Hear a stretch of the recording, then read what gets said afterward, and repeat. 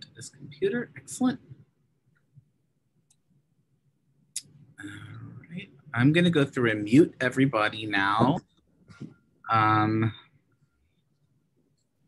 We'll have time for questions at the end, so you can unmute yourselves then, but I'm going to mute you for now.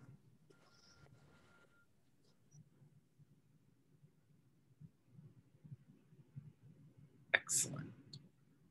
Great. Good afternoon, everybody. Thank you for joining us virtually on this beautiful Friday. I'm really happy that you're here because I know you're in for a treat.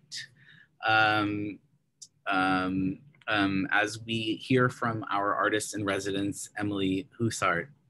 Emilie is the first MFA artist in residence at the Dorsky to have an exhibition on site. And we are so thrilled with the incredible show she curated from our collection and the interactive project, which is part of it. I do want to invite everybody, if possible, if you feel comfortable, to come see the show in person. It's the museum is open Wednesdays through Sundays, 11 a.m. through 5 p.m. I'm sorry, I didn't introduce. I'm Zach Bowman at the Dorsky Museum, the manager of education and visitor experience, in case you're wondering why I'm the one talking right now. I also would encourage you to check out Emilie's performance, which is taking place as part of the Upstate Arts Weekend, the last weekend of August. It's an offsite event, and she'll be able to provide some more information for you about that. I also want to just do a quick plug that we are hosting our first in-person gathering in over a year here at the Dorsky. It's outside on Sunday, June 6th at 2 p.m. I know, yes, it's like amazing. It's a celebration of Kathy Goodell's exhibition. There'll be music, cash bar. There will be more information up on the website soon. Really looking forward to seeing people masked up, but in person at the museum. If you have questions throughout Emilie's presentation, just put them in the chat window. I'll monitor it for, excuse me, for her. But then we'll have time at the end to take questions. We can, it can be a casual conversation. Emilie, take it away. Hi, I was just wondering also if this is being streamed on Facebook Live, are you able to monitor any questions coming through there too? I'll be doing that through my desktop computer. Yep. Thank you. All right. Well, hi. I'm Emilie Houssart. I'm an MFA student at SUNY Paltz. I'm in the middle or getting towards the end of completing this artist in residency at the Dorsky Museum, which has been really an incredible experience and a big learning experience for me. So I'd like to talk a little bit about the show that I curated and the interactive portion of that show. And then it would be great. We could have a little discussion at the end if anyone has any questions. So please feel free to stop me at any point. And Zach, do wave at me if I start mumbling. Please, that would be great. So yeah, I just wanted to thank everyone at the Dorsky, first of all, the amazing director and curator Anna Conlon, who's really helped me a lot with this. Zach has been so supportive and given me amazing feedback all the way through, and everyone else who works there and has been helpful in multiple ways during this whole time. It's been a real pleasure to work with the Dorsky. And yeah, I'm really grateful for the experience. So I'm going to share my screen now and show a few slides about the show. Some of you may have visited it in person and some of you may not have had the chance. So I'm going to just share a little bit what's actually in the show, just briefly, so that we can all kind of be on the same page in terms of what that experience is like. Here we go.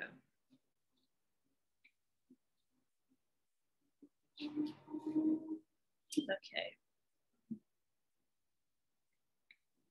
Is that working, Zach? Great, okay. So the show is called Dirt Inside Landscapes. And so a lot of people have been asking me why come up with this idea for a show You know, traditionally artist residencies are used, well, not used necessarily, but quite often with artist residencies, it's an opportunity to show your work in the museum context. And one of the opportunities with this was to make a piece during the residency and show it. But what I really wanted to do was kind of examine what the institution is for and use that as a starting point. And so another thing that had struck me years ago when I moved to the States, and you can probably tell by my accent, I grew up in England, and moving here and hearing people use the word dirt for the earth was really shocking. That's a very negative word where I'm from. And so I never quite managed to forget that. And that was kind of the germinating idea for this show. And I was thinking about the museum, which is not, I mean, the Dorsky does some wonderful programming, and but it's not always the most welcoming space to be in. Architecturally, it's very difficult. I think it's very heavy. It feels a bit like a fortress. It's very geometric and hard, and it's quite easy to put the viewer or the visitor into an attitude of just kind of like being rather small and just accepting what's on the walls, you know, going there to enrich yourself and then leaving. And I kind of wanted to really fight against that with this show. So I decided to make a space inside the museum which didn't really feel quite like a museum show, which challenged the idea of a museum show and took works from the Dorsky's collection and invited people to look at them in quite a different way. So half the room is filled with works from the Dorsky's collection that are landscapes. And of course, seeing landscapes in a museum in the Hudson Valley is a very expected activity. we know what to do with that usually, but it does involve some awe and some kind of admiration and not much real giving, I think, on the part of the viewer. And you know, my work for the last few years has been focused on the ways in which humans in contemporary America are dissociated from the earth, from our own ecologies that we need to survive, that we depend on for all our food that live inside us. One of the facts and figures that has really stuck with people, I think, is that you have more microorganisms inside your body than you have human cells. So to imagine that there's this separation between us and the natural world, so-called natural world, is actually entirely fictional. And so I kind of wanted to really sort of dig in there and address this dissociation, think about where that comes from and what can we do about it, because it's causing a lot of destruction. It's resulting in a lot of unsustainable behaviors, a lot of injustice, and it's not really okay. So I wanted to take the institution of the museum and the landscape, which is, you know, the Hudson Valley is famous for its landscapes, and the community nearby, which this museum is supposed to be serving, and kind of really dissolve the barriers between those three things. Create a space where the community could come in and think about landscapes in quite maybe radically new, but quite simple ways in this situation, and actually be a part of the show too, and kind of confuse things a bit.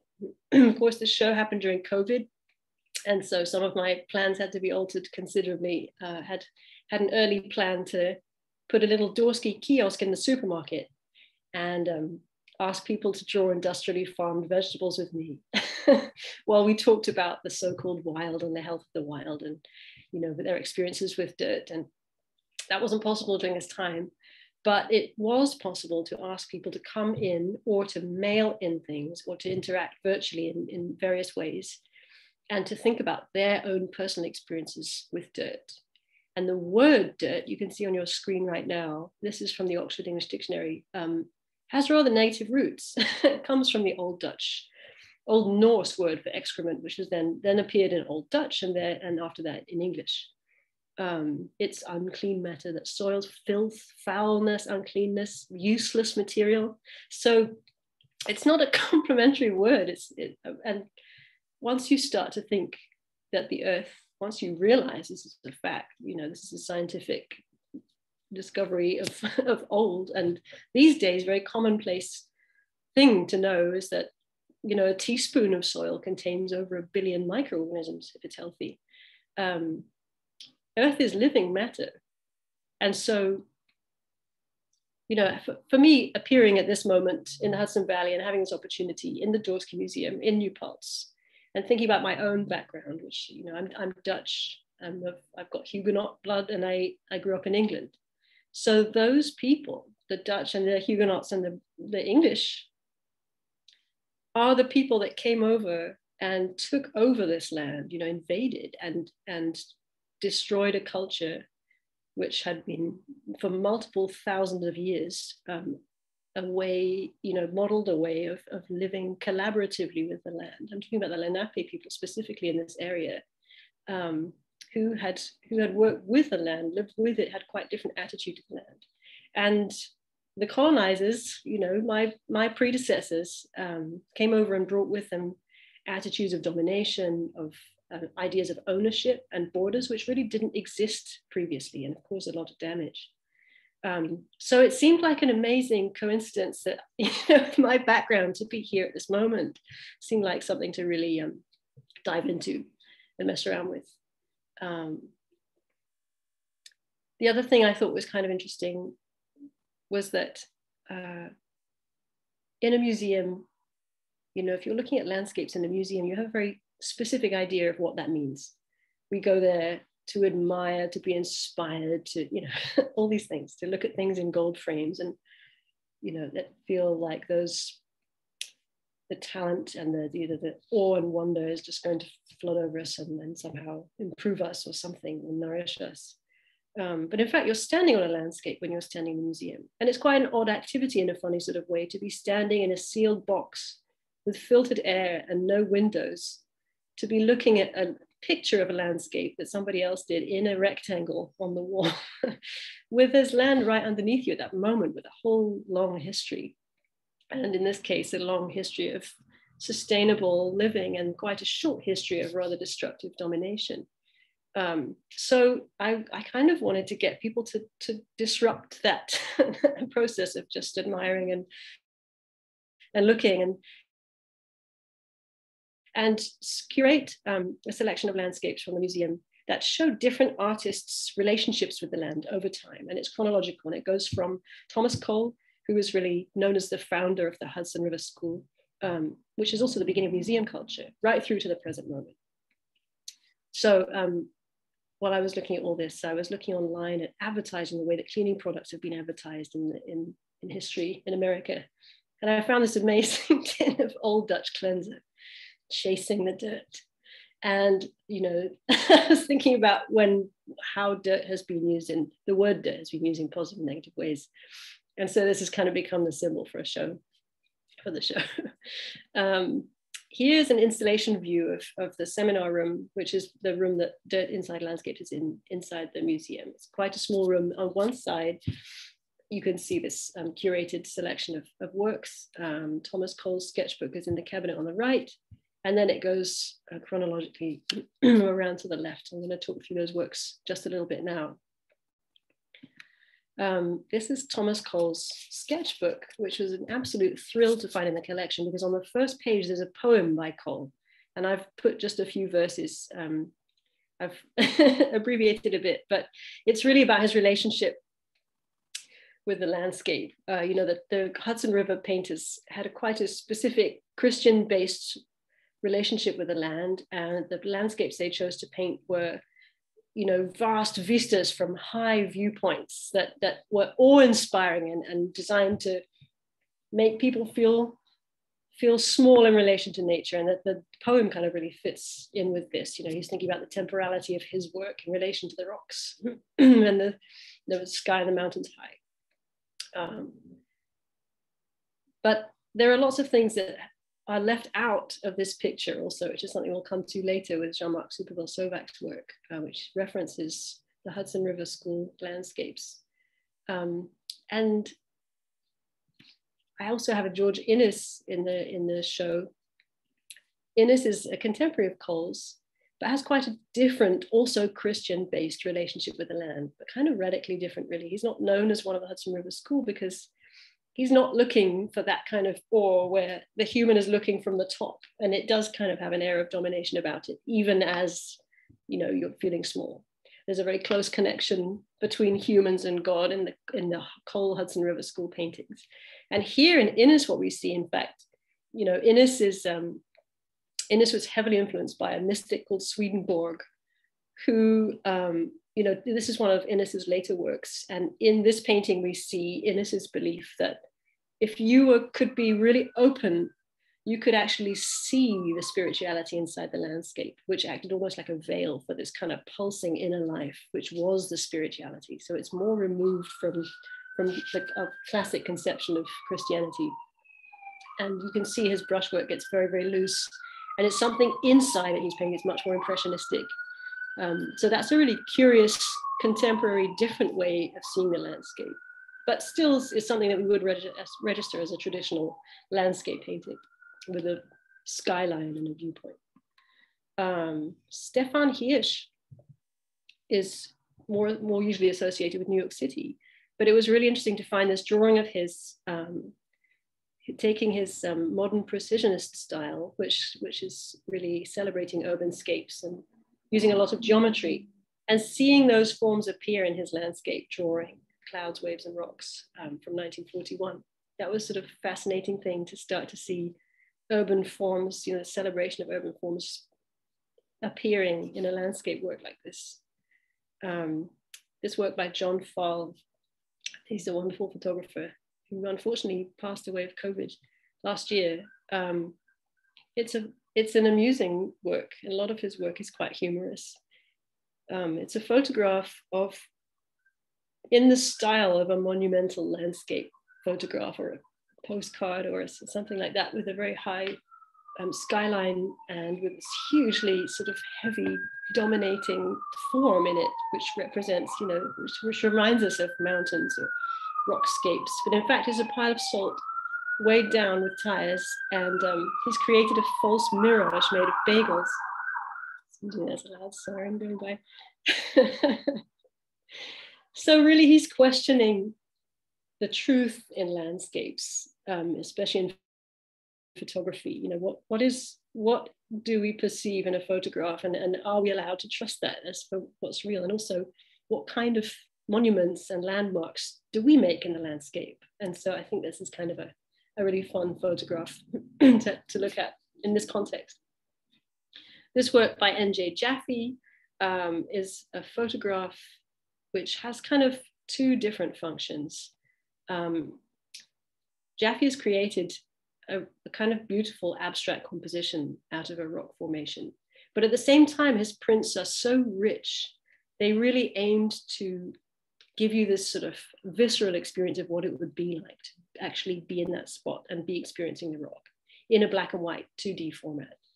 So that's quite unique. All these artists are local in some ways. The whole show is kind of really about this specific area of the world. This photograph by Sharon Kaur from 2005, it's not typical of her work. She's an incredible photographer who often does Dutch still life flower arrangements where she's regrown those specific types of tulips and other things, which are partly interesting because they're impossible. That often those things weren't in bloom at the same time. But then creating photographs which are so rich in detail and mimic these paintings so carefully that we're really unclear what they are exactly. She puts us in this very ambiguous space. Sharon Kaur's photograph here shows us a fast food truck moving through the Kingston landscape. So she's really juxtaposing billion-year-old rock formations with this close-up of a greasy burger, fast food, junk food, oops. And with the kind of famous hills of the Hudson Valley in the background, making us think perhaps, you know, what is our contribution to the landscape? Like what's in our contemporary moment, what is it that we're doing to the space? How do we contribute?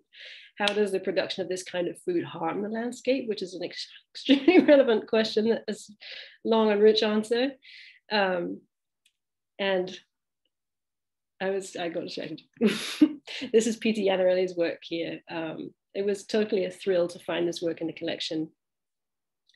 this piece is called "This Land Is My Land and This Land Is Your Land," based on the Woody Guthrie song, folk song. This piece is so exciting because it's incredibly simple. It's some dirt from Beacon that Peter Yannerly found in his neighborhood. And it's raised off the ground on these plexiglass boxes, and it's separated into two geometric parts by a gap, technically by nothing. And it raises all kinds of questions about ownership. It makes absurd, I think, the concept of ownership and drawing square borders around land. It's putting dirt in the museum, which is super exciting. It's something I wanted to do all along before I found this work, in about the cleanest place you could think of. And it also performs another function, which I wasn't expecting, which is that when people walk through the museum and they see this piece in the middle of the room, they come right in and they want to touch it. They want to be around it. It breaks that boundary for them immediately, and opens up the space for people to come in and say, oh, okay, this is familiar to me. It's not intimidating. I want to be here. And it's full of finger marks. And I don't know how Peter feels about that, but I suspect he's probably quite pleased. I don't know. I'm pleased. But I like that ambiguity too, that you come in and it's like, well, oh, but it's in a museum, so can I touch it? Is it okay? Is it elevated to, it's still dirt, but now it's in here, so now what? You know, I think that's a really interesting place to be stuck. And it's definitely started a lot of conversations for me in that space. Here is a print by Jean-Marc Soubleton-Sauvac. This is a collaborative print in a way. He had done a whole series of works that were recently collected by the Dorsky.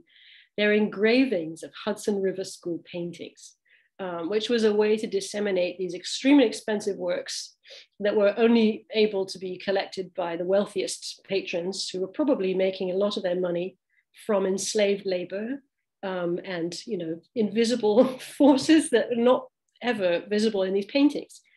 And so having a gold framed Hudson River landscape in your house is really kind of a status thing, as well as an enjoyment of the picturesque view. And these images were disseminated through engravings, which were sometimes colored like this one and sometimes not. Jean-Marc is taking these engravings and inserting into them prints of people who would always have been excluded from these images. Like here we see an enslaved person coming out of the riverbank, escaping or running somewhere. He certainly is not in a comfortable position, but it makes us wonder, for the first time, who decides what the picturesque is? Who decides who gets included? You know, the happy sailors, and there are other engravings in this series where we see, you know, wealthy people lounging on the banks of the river enjoying the view, but we certainly don't see the laborers who paid for it, or who would have paid for the patrons of the paintings, or who would have been working in the background under horrific conditions. So those ugly, suppressed realities are very simply and powerfully brought to the forefront by these works. And it was super exciting to have that in the show. It also kind of flanks the wall with the Georgian. in the heavy gold frame. Jean-Marc has very amusingly put like a gold sort of tacky frame and about 15 mounts in there on this engraving to make this extraordinary object. And so on the other side of the room is the interactive wall, which is still growing. And I feel like this whole project is really just growing. This has been a real experiment for me. So on the other wall, I wanted people to be able to share their experiences of the word dirt and their thoughts and memories around that theme, their experiences and their immediate associations. And so I made a kind of landscape skyline, this is a very famous skyline that you see when you leave the Dorsky. It's kind of very iconic with the Mohawk Sky Tower on the horizon line. I tried to make this skyline with a series of questions to just prompt people to start thinking about what their relationship is with the land. Because ultimately, I think the goal of my residency is to have people think about that. And of course, you know, I think if people see a whole range of different artists' relationships with the land, and they're prompted to think about their relationship with the land, hopefully they realize that, you know, that their future relationship with this land is their choice. And of course, that choice is completely up to them. But I suppose my goal was to ask that question. And so that when people leave, they would never be able to say again that they had never thought about that relationship. And I think that's, as an artist, that's about all you can do. Sort of just ring a bell and say, okay, you know, here's an open door to start this conversation with your friends and neighbors, and with, and you know, there's a lot of dialogue about this at the moment. So there's plenty to read and discuss. So some of the questions on the wall were things like, do you like mud? What does mutual healing look like? Is domination a sign of strength? Can we relearn to respect something that we do not understand? Because I think that's one of the big problems in terms of this kind of Eurocentric attitude to the land, is that if we don't understand it, we just ignore it. We just kind of like ride roughshod over it. And for me, those forms are really embedded in the kind of architecture I see in the Dorsky, or the kind of architecture we all live in. Like right now, I'm in this geometric room. It doesn't at all suit human beings, really, or living beings, but does represent this kind of unilateral way of thinking that has characterized post-colonial attitudes in America and in Europe. So for this wall, I wanted to get away from a lot of the museum features. I wanted to write on the wall with charcoal, which is a natural material. I wanted to have lots of organic shapes and handwriting and no frames, and have it be pretty much an organic community wall that would grow over the course of the show, that could just become whatever it became, kind of a contemporary brainstorming sort of organism. And so that amazingly has been growing really beautifully over the course of the show. And actually it's going to be about double this size quite soon. I've just got a whole load of new entries which are fascinating. On the left, we can see the view of the Mohonk skyline that I'm talking about when you leave the Dorsky, alongside some extremely hard, heavy architecture, which is kind of a perfect counterpoint to that beautiful line that we see of the hills. And on the right, that's my son contributing his thoughts on dirt to the wall. But it's growing all the time. It's been super exciting to see what people have put. People have been incredibly generous with their thoughts and memories, and the range of answers has really spanned quite widely. And I'll show you a couple of examples. On the left, a dirt, a speck, a peck, a pinch of earth. Eat some every day, play in it if you may. Healthy are those who do it this way. By Ginny Davis, 80 years old. Wore many hats so far, more to learn and do, till on this earth of dirt I'm through. I love that. On the right, dirt under the fingernails, the worst. The detritus of life is ground to dirt, which lays the foundation for new life.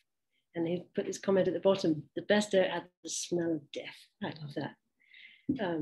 And this person on the right here tried to write a poem, didn't feel like they could write a poem, but they did think about the word dirt and the letters in the word dirt. I made a comparison right at the end between touching dirt, which seems very uncomfortable, and flower, which I thought was really interesting. I actually have a couple of extra ones with me that just came in. I wanted to read out a beautiful drawing by somebody with all the creatures, if you can see this, all the creatures underground. This is a short note somebody wrote: I am dirt, soil, earth. It is just a matter of time until I return in communion. Meanwhile, I garden to stay sane.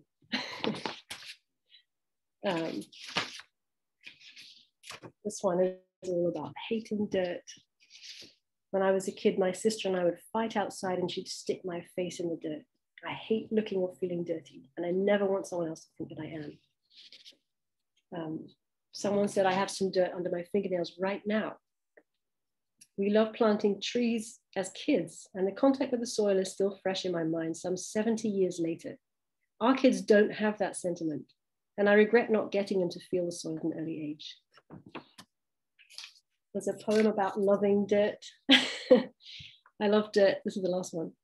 Dirt loves me. It's everything around me, but without it, I wouldn't break free from the clean, perfect human they want me to be.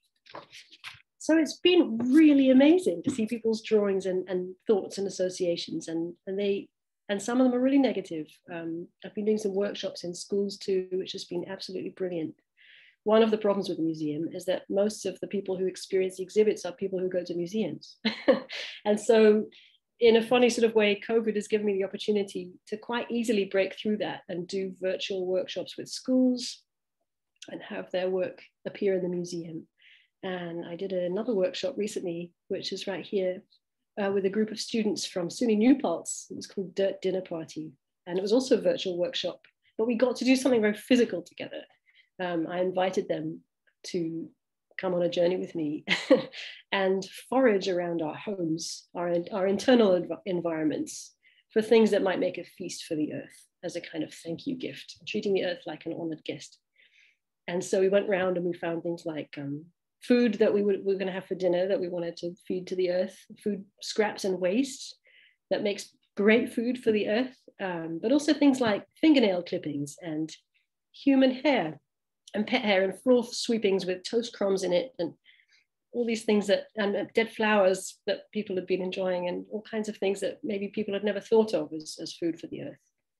And then we came back and compared notes and assembled it into a beautiful meal for an honored guest. And it happened to be pouring with rain that day, which was really great, because then we all went outside and we mixed the earth that we had dug up with our spoons with a little bit of water and our ingredients, our gifts.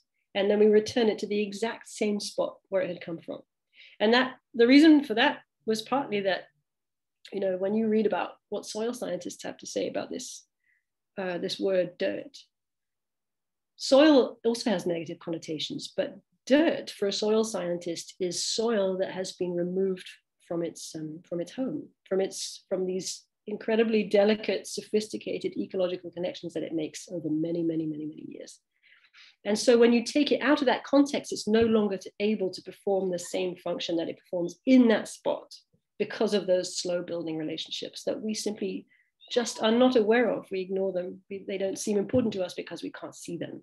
But I think, you know, that's precisely my goal with this residency, is to to make people aware that this is a living organism that needs to be respected. There are huge justice issues around this.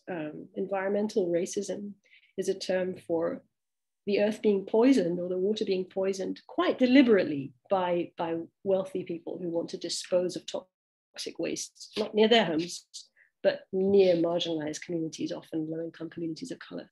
And so a lot of people are quite rationally afraid of the dirt near them because it's not safe. And that is quite clearly not fair and needs to be needs to be public knowledge, first of all, and then it just simply can't happen anymore. So raising awareness of these things while doing something physical and joyful, and also thinking about ownership of things that are living. I think, you know, it's very clear to us now that you cannot own a person. I think it's a big question whether you can own anything living. For me, I don't think so. I don't think that I think that's simply just completely misguided to have that attitude. I don't think I own my pets. I think maybe we are stewards of things, and we can live collaboratively and both do what we can for each other. So in terms of thinking about what progress looks like for the future, I think going back to an idea of living things cooperating is a really beautiful thing that comes from many, many ancient cultures, including Native American cultures from right here. It's not something I'm an expert in, but there are lots of people doing really interesting work in this field. And if you're interested, get in touch and I'll send you lots of links. So that's the end of my talk for the moment.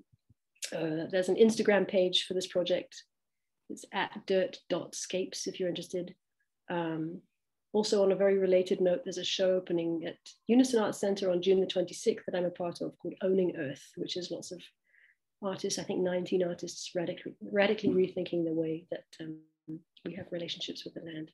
And as Zach mentioned at the beginning, Upstate Art Weekend is August the 27th to 29th.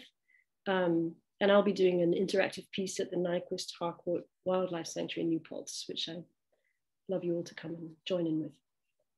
Thank you very much. Curious to see if you have any questions.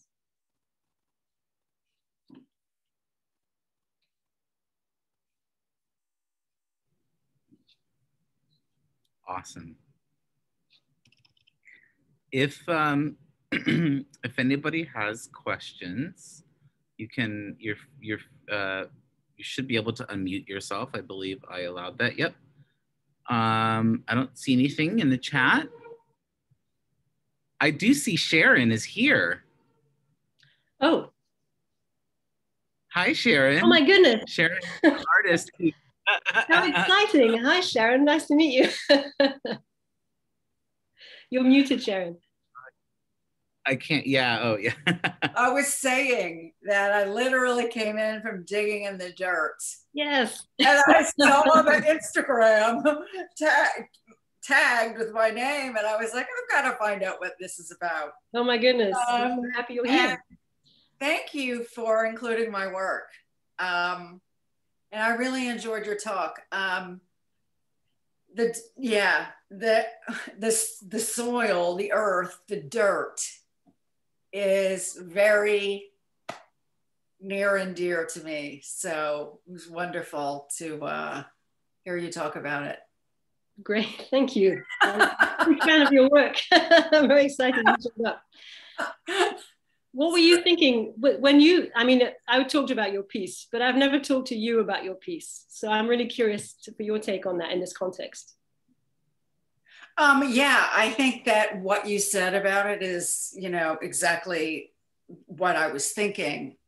I made that really like shortly after I moved to the Hudson Valley. And I lived in Brooklyn before that. And I'd never lived up here. And so it was, you know, as you said, I usually work in the studio, but I was like traveling around and exploring and seeing all of these like semi tractor trailers with huge food advertisements that would, you know, that would contrast with the landscape. And, you know, I have a number of them. I have one of like, you know, Freihofer's cookies, sort of like this, and then the mountains behind them, and kind of like a similar rhythm. And, you know, beyond, you know, that relationship of like food, how is that food made? Here is the landscape it's come out of. It was also a sort of reversal of scale. And a lot to do with advertising in our world. And yes, but I'm so happy that that is in the collection at the Dorsky. Is the show is still up, correct? It's up, yeah, it's up until July the 11th. Oh, okay, so I'll have to come in. Oh, awesome. I'm just, you know, like, I'm 15 miles away, so I will have to come in. Let me know when you come if you fancy meeting. Okay, I would love that. Okay, sure. Awesome. Thanks. Sure. Yeah, I love the scale. I love the close-up greasy burger, you know, it's so visceral. I think I wrote on the label, humor and horror combined in this Yes, yes, yeah. Yeah, and I like the way the texture of the hamburger is similar to the rock in front of it. Yeah. That little piece of vegetation, and then you get the lettuce on the burger, and just that kind of like, it's so good. Weird relationship. Yeah.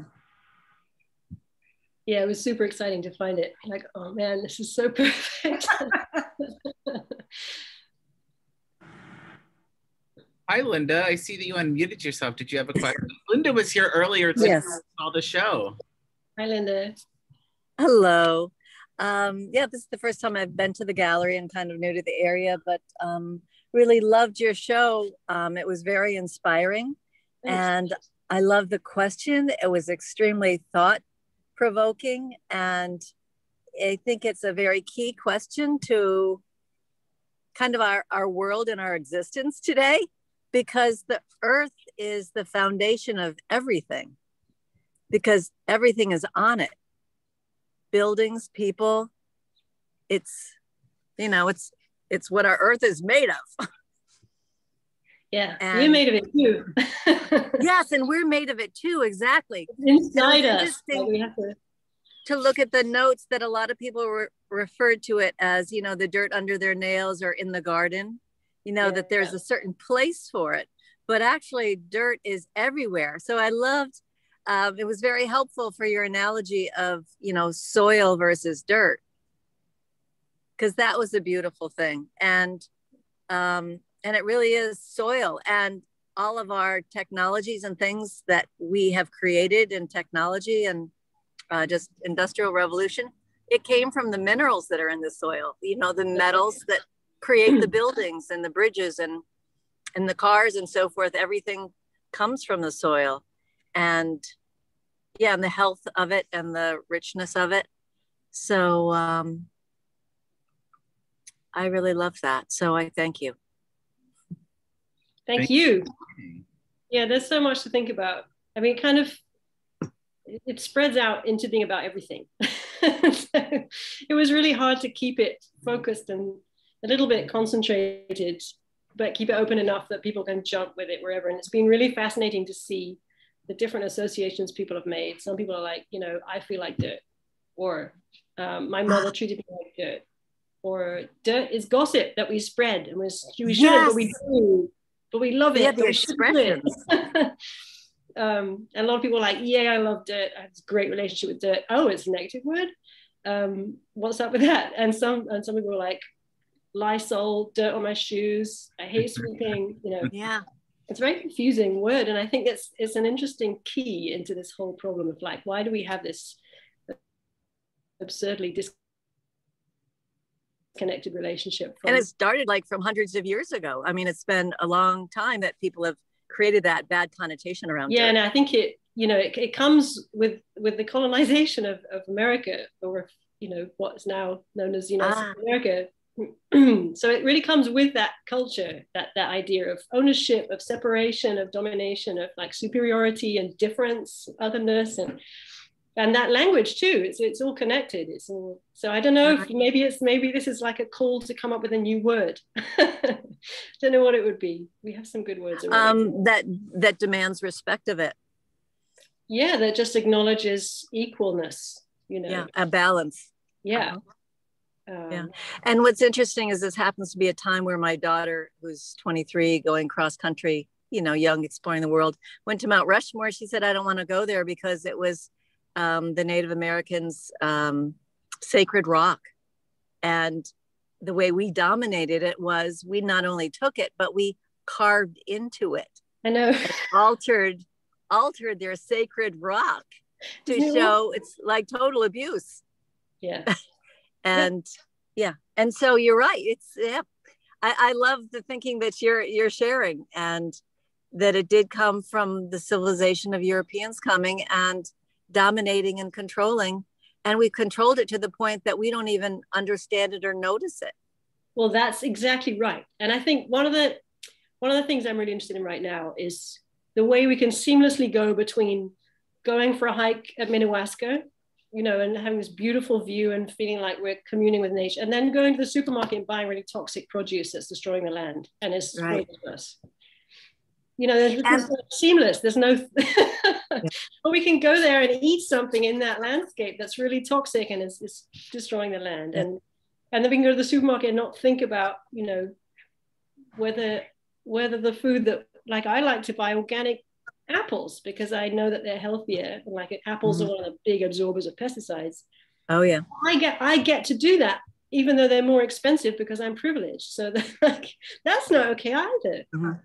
But it's not even like the farmers who are growing things like industrially farmed potatoes.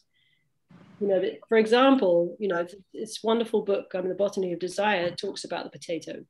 It talks about this particular type of potato that McDonald's uses. And it's used by McDonald's because it's the only type of potato that can make a long enough fry to stick out of the red box high enough to look awesome. And so because there's such a huge buyer, there are massive swathes of America being farmed with this one particular type of potato, the russet Burbank. And you can't farm potatoes that way because they just get blight and die. And so they have to spray them with stuff like about 12 different times during their lifetime and after they've been dug up. And they're so toxic, the farmers won't eat them. And they don't even make any money off it. It's just like this crazy commercialized cycle of doom. Right. It's not cheaper to farm that way. And the earth is being so ravaged in the process that it's hardly fertile at all anymore. It's not sustainable. It actually can't be done for much longer. As well as being harmful to pollinators, because if it's a monocultural crop, maybe the potatoes flower for 2 weeks out of the year and then there's nothing to eat for those pollinators. So it's problematic in so many ways, and it's not profitable. But a lot of the farmers apparently are getting that information from the pesticide companies. So it's like this, it's like this kind of crazy lobbying cycle that we see quite a lot in this country. Right. Yeah, I worked for Connecticut NOFA, Northeast Organic Farming Association. So I promoted all those kinds of teachings, and also work for the Conservation District, which is, here's the interesting twist, is that we use the soil to filter out the chemicals in the soil, and that the soil itself cleanses itself. Yeah. Yeah, that's crazy. And it filters it through, sand and gravel and different, sizes of the earth to help filter it. But it's interesting that it can even heal itself, which is like the human body too, is that our bodies become toxic from not eating organic, and that our bodies can heal themselves, but they all need help. And so your exhibit is really a cry to help the earth and acknowledge that it exists. So thank you. It's just beautiful. I just love everything.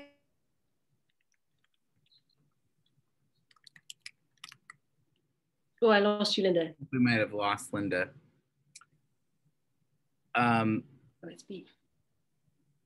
Well, that was so fabulous. And often it's not, often it's not our bodies healing themselves. They do a lot of that, but often it's those microorganisms, the other ones that are helping us to survive in all the ways and to fight. Emilie, I wanted to share with you, I got stuck at the very beginning of your talk when you said that when you came here and find out that people were calling dirt to the earth, because I share that same, I don't know if to say it trauma, but like shock. I was like, well, yeah, if you touch it somehow, your hands get dirt, but why you call dirt to that? I'm still thinking, well, it's not that I thought about that as much as you were thinking, obviously, but it really impacted me also when you change a diaper because it's soiled. And I was like, how could it be soiled? That it was not even touching the ground, because obviously, as you can tell, English is not my first language. So on top of all the cultural thing and the language interpretation, I found myself trapped way too often in those questions with myself, trying to make sense of where that came from. And I love the explanation that you gave us because it makes a lot of sense to me. Yeah. And I thought that those two tables at the Dorsky with dirt on it were your piece. I didn't see the identification, and I was like, Emilie, yeah, she wrote. I had the same reaction when I found it. Yes. Well done, Peter. But then I have a question that is more a technical question, maybe for you, Zach. How did Dorsky keep that piece in particular? Yeah, it is proprietary dirt. We have it in, I think they're in coffee cans. Amy Fredrickson, who's here, might know. Oh, interesting. Can you help get that piece out? Oh, you're muted. You were asking about, it was stored in paint cans. Oh, paint cans. Paint cans, yeah. And so it's the original dirt from when he was in the Hudson Valley Artist show. Got you. So you collect it up and collect it. Yeah. Yeah, Okay. he has like specific instructions for how you have to lay it out too. Like you can't just pour it on. You have to like sprinkle it on a little bit at a time. So it took a while, but it was fun. Yeah, well, that was going to be my second question, but you already answered. Thank you for that. And he also left instructions for if you have to refill it, if we ever need to get more dirt, the dirt has to be from a 30-mile radius of the museum. So it has to always be 100% Hudson Valley. Yeah, good. Great. Maria Elena, I have a question for you. Sure. Is Spanish your first language? Yes. What is the word in Spanish for dirt or earth or whatever? Tierra, like earth. Yeah. And it's the same, that's what you would use. It's like it's always tierra. Even if you get it in bags for your pot inside of the house, that's tierra. If you walk, barefoot on the yard, you're walking on tierra. I mean, and the planet is the planet tierra. So yeah, we keep that connotation, Yeah. But if it happened that it sticks to yourself or to your clothes, then your clothes are dirty. But because you're with tierra. So, but we don't call it differently. No matter what it is, it's tierra. So when you're dirty, what's the word for that? Well, when you are dirty, you're sucia. Sucia. Sí, está sucia o sucio. It depends on the gender, But yeah, sometimes we use like, because tierra can become a verb, and you get enterrado. So you can be enterrado if you were buried. Okay. Right, underground. Buried. Yeah. Or you are entierrada if you have tierra over your body, but you're still alive. So you are not buried underneath. So it is interesting because, then it becomes a little bit complex, but it's always tierra. Yeah. That's really interesting. Yeah, thank you. Thank you. I wonder if that's where we get the word interred. I bet it is. Interred? Like enterrado? Yeah, there's interred. I think that means buried, right? It's like when you're dead and buried, interred. Mm-hmm. Put in the ground. Yeah. Emilie, I just think I'm Emilie's mother. Mom. Hello, everybody. Shall I find... Where's the video here? Yeah, then I can say hello, everybody. I just find... I hope you have a lovely time. I hope you're not going to be in the dirt anytime soon, because I think you've opened a can of worms in that earth, and you have a lot of other things to do now, because I think it is, I think it's fascinating, but it is never ending. It is everything we do has to do with earth, with where we come from, where we go to, whether we are cremated or buried, we will all end up in the earth somewhere, or under the sea maybe, but still it's all the earth. And it is as the tierra in Spanish, it is also planet earth. So it's so wholesome, it's beautiful, and I think you should do a lot of teaching about this, or talking about it, or taking it much further, because this is only, you just opened the lid. I think that's right. Yeah, I really enjoyed it. And now I will keep my mouth shut, because I shouldn't really be. Keep your mouth shut. Thanks for saying that, because I think the two things really resonate with me from that. One is, this feels like the very beginning of something that needs to keep growing and getting bigger, and is part of a wider dialogue. It's not like it's something I thought of all by myself, but it's a personal response to this problem. I do think it's a problem. And I think it's just the beginning of something. And what was the other thing I was going to say? Oh yeah, the workshops feel like a really part of my practice now. I mean, I think that's such an important thing to do, and such an interesting way to interact. It doesn't feel didactic. It's like, let's ask these questions together and see what happens, simply see what happens. That feels like work in a good way, you know. Yeah. That feels like part of it, part of the show, part of the artwork, and part of the kind of life, you know, reason for being a way to be useful, you know.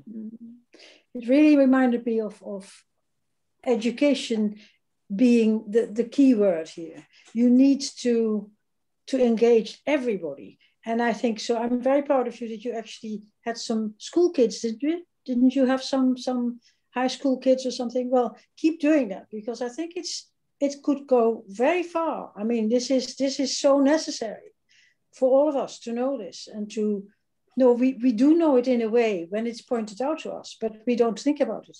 And I think with the younger generation, you know, if you make people aware of the fact that that is a choice and that there are unfair things going on, but also you get to make personal choices right from an early age, I think that's really significant. Because at some point, people get a little more stuck in their ways later on in life. Not always, but seems to be the case. But I think it's not something that really appears in the education system that much at the moment.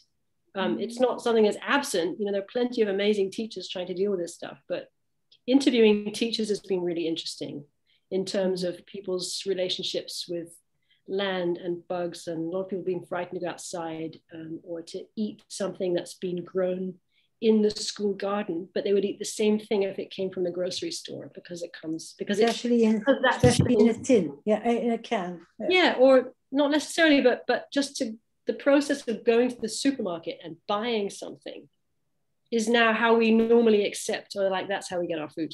And we don't have this connection anymore to how it's grown or where it comes from. And so even if you know rationally that this, I don't know, you know, this zucchini was grown right here in earth that we monitor and it's quite safe. And this zucchini in the grocery store comes from who knows where and grown in who knows what way, people generally are much more willing to accept the grocery store one, simply because it becomes so normalized that that's how we receive food. And that's problematic. So I think that's another area I really want to mess around in, is like disrupt the grocery store. Get in there and just ask questions there. It's a really interesting place to meet a whole range of people. And there's a lot of hidden practices going on, which we just don't question. And that's really problematic, I think. Here in Britain, I live in England. Here in Britain, I think people have, not everybody, but a lot of people have become a bit closer to the earth because of the pandemic and of being stuck at home. And the only thing you can do is to go for a walk. So the people have gone for a walk massively. And we have more paths now, and more cycle paths, and more forests are opening, and so on. And so maybe this helps, do you think? We have to go back to basics. Yeah, I think it must be true. I don't know. I mean, maybe that's true depending on where you live. Maybe that's true if you have a place where you can go and spend time outside. People living in cities during the pandemic have been stuck in their apartments for a long time, or or don't have access to safe earth to mess around in, or to go nice places to go for walks. I think the pandemic's been such a divider in terms of privilege. The privileged have enjoyed those things more than ever. And, if we're talking privilege in terms of access to clean land, and of course there's so many ways to talk about it, but I think that's been a really huge, it's been an eye opener for me anyway, to see how people have been impacted by that isolation in different situations. I grew up in a suburb in Texas, and I spent a lot of time outside, and one of the places we loved to go was what we called the creek. I went back a few years after I'd left Texas, and the creek is all paved over. It's sewage runoff. Was it sewage runoff at the time? Yeah. Oh man, yeah. There's no creek in Mesquite, Texas. No, it's so and then having grown up in a suburb, I had like the relationship to nature in some ways I was outside a lot. There were a lot of trees, but then living in a city and then finally moving up to the Hudson Valley, which is this magnificently beautiful landscape. I've learned time differently. It's been very healthy for me. I've learned dirt very differently. And so, I don't know. But yeah, that sometimes what you think is nature isn't even like the potatoes. Potatoes, right. And also, like, you know, one of the areas I'm kind of interested in studying a bit, which I'm messing around with the show Owning Earth at Unison Arts Center, is recreational areas of forest. So it's like places that we go to get away from our urban lives, or you know, refresh ourselves or get some fresh air. We have very specific expectations of what that should look like, and it's quite carefully curated, and it's really nothing like being in the deep woods.